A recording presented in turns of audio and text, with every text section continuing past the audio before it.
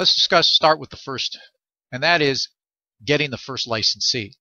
You know, that's always a big challenge, and one of the best ways that you can do that is to offer what's called a sweetheart deal. That means bringing on your first licensee at little or no cost upfront to them. Now, the reason you want to do this is because if you have a licensee on board, then you can use that licensee as a reference for other licensees who are interested in licensing your intellectual property. Let me give you an example.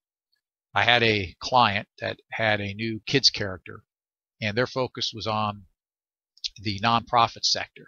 And their character was built around a storyline of kids and obesity.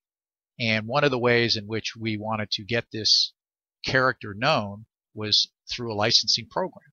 And so one of the first licensing deals that we did was we worked with a company that is a supplier into the schools.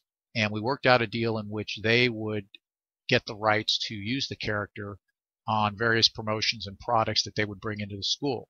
And in return, what we negotiated is for them to expose the brand through the promotions of their products to the schools, through co-sponsor deals of different events that we would put together, through the promotion in their newsletters to the buyers.